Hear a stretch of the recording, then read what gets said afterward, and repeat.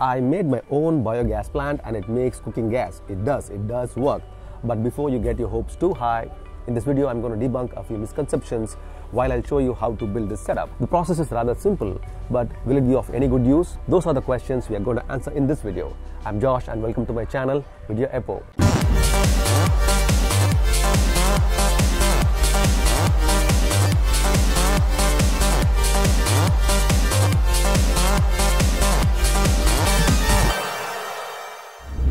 I've seen that people generally build a biogas plant to recycle kitchen waste and make some cooking gas out of it. My quest was different. I've been raising quails for the past 6 months, and if you've been following my channel, I've been putting a series of videos on a separate playlist. The last video was about how to repurpose or recycle quail poop, and one of the solutions was to feed that into a biogas digester like this. I shot the making of this biogas digester a while ago, but I chose not to publish the video without giving you the user information or the user experience. In this video, I'll be talking about a few mistakes that I've done so that you can avoid them. So try and watch the video without skipping. As much as it is going to help you with information, it does leave a good impression on my channel's analytics as well. First off, we need a huge drum or a barrel. In this case, this one here is a 220 liters sealed drum. Trust me, sealed drums work best and will save a lot of hassle in the long run. The whole setup needs to be airtight, absolutely airtight. You could use barrels with lids like these, but believe me, it is going to make things difficult, worse even. Although I have a few barrels like these, I did invest on a sealed barrel. This barrel here is the digester of the biogas plant. What that means is all of the waste goes inside this barrel and it gets digested, and in the process we get slurry and gas. You see, the PVC pipe I'm going to use will not fit into this place because of this strange shape. And the same goes for the other side too. And sealed barrels like this should never be drilled on the seams. These seams are heat welded and drilling holes will destroy the structural integrity of the seams. The hole is going to be about 4 inches and cannot go here.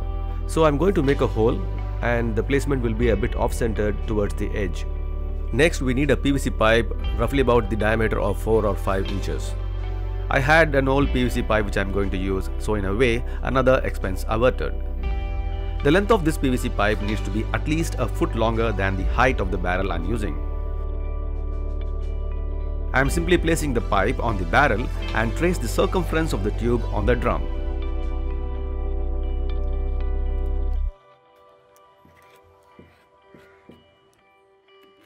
Then I made a few holes for the jigsaw blade to slide in through. I want the tube to fit nice and tight here, no gaps, not only now but also in the future. So what I'm going to do now is leave a little bit of a gap here, like a millimeter or so, and then cut a circle. We can always grind away excess material and make sure that the tube is fitting nice and snug. You can cut it with so many different ways. You can use a hot knife, but I have the tools, so it works for me.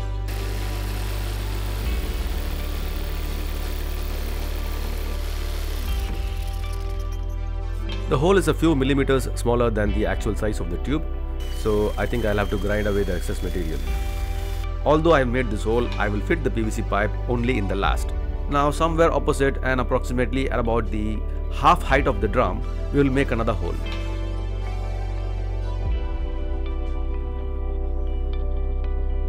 This hole is going to be fit with tank nipple.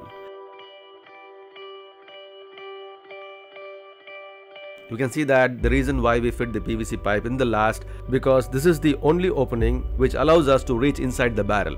I am threading the other end of the pipe nipple from the inside. After this is done, we need to add a ball valve for which we need a suitable FTA.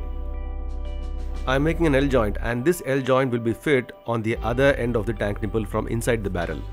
It was quite a fortunate mistake that the hole made for the overflow pipe was just about at my hand's reach. Keep this in mind if you are going to work with any other kind of barrel. Let me try and explain what is happening inside a biogas plant using this small little diagram. I hope it makes sense. Now here is the input for the drum, and here is the gas output. It's closed everywhere. We need to have another opening here in the middle, and this one is connected with an L joint. Once we start feeding the material inside, the slurry goes and the level is up to this. The level of the slurry is exactly at this point. Beyond this point, the slurry will travel through and it will flow out. And the slurry is actually making a seal here, and there is no other way the gas that is formed in this waste can be going. So it goes only through this particular hose. Now imagine if there is no L joint here. As soon as it reaches this level, the slurry, it flows out, but again there's an opening for the gas to escape. We don't want that to happen, and that's the reason why we make an L joint here, and this is very important. In some of the drums we don't have the facility, or the structure of the drum doesn't permit us to make holes in the body somewhere in the middle. So in that case we can make a hole in the bottom, and you can raise it up like that to the level where you want the slurry to be on, and then you can take it out from there. So the slurry gets filled up to this point here also, and after this point it flows out. In case if you want to connect this to a sewage system, if you try and bend it like that and bring it to a sewage system, this will create a suction effect. All of the slurry will be drained out. So to avoid that, we need to make an L joint here and leave this portion open. This portion is open so that there is a pressure of gas from here, and again the whole thing is sealed. The gas has no place to go, it travels through the hose. Now when it goes to the reservoir, we have a ball valve here, and this ball valve is connected, again it's connected to a T-joint, and this one is going to be connected to a reservoir, and this one has again got a ball valve, and it goes to a, let's say, a burner. Whenever we are going to use the burner, we block this way so that the gas from the reservoir can travel to the burner, and whenever we don't want to use this, we want to store, we close this one so that the gas doesn't reach the burner and it reaches only the reservoir. As simple as that. Let me just go ahead and finish with this overflow cum slurry removal pipe.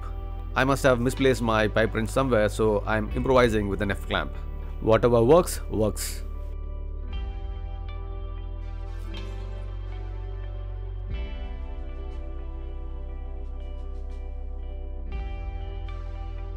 Next we need 5 brass threaded hose connectors, a couple of brass ball valve of matching thread size, and a few hose clips to secure the hose. After making a hole for one of those hose connectors on top of the barrel, I roll the connector with a lot of Teflon tape and fit it. I even added epoxy to make sure that it is absolutely airtight.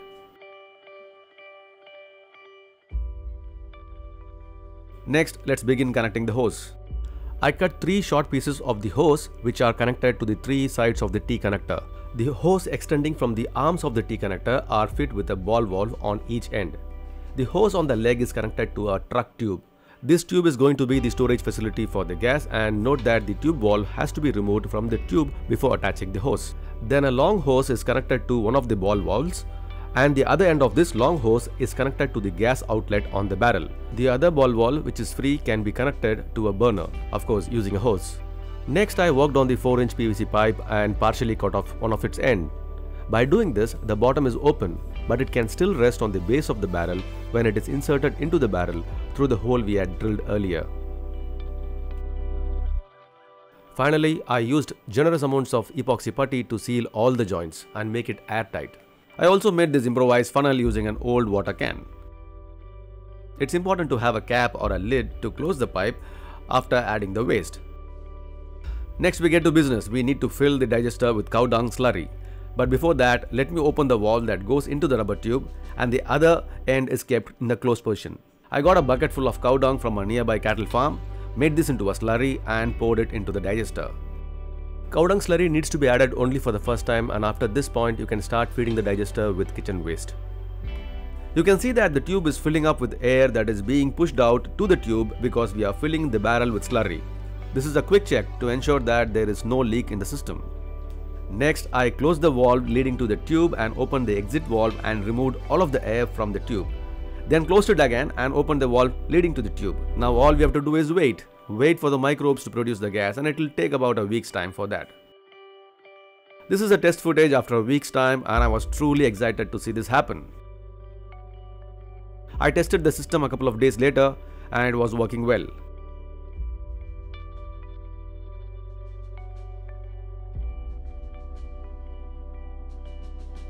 But this gas cannot be connected to a regular LPG gas burner. Biogas burners have slightly larger holes, so I bought a stove and tried cooking something with it. You can see here that the flame is invisible in broad daylight. See what happens when I hold a paper above the burner. Yes, it burns, so the flame is on, right? I shot this process again in the night and the gas was only enough to sustain flames for about 5 minutes.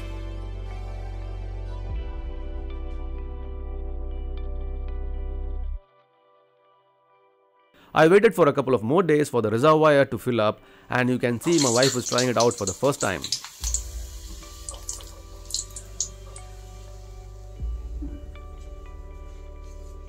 Each and every time I lit up the stove, I used to close the valve that leads to the main digester, and if at all the fire backfires or travels back, it will only reach this reservoir, and I was pretty sure that there is not much of a gas and it might not cause a accident or something like that, but there was always a possibility.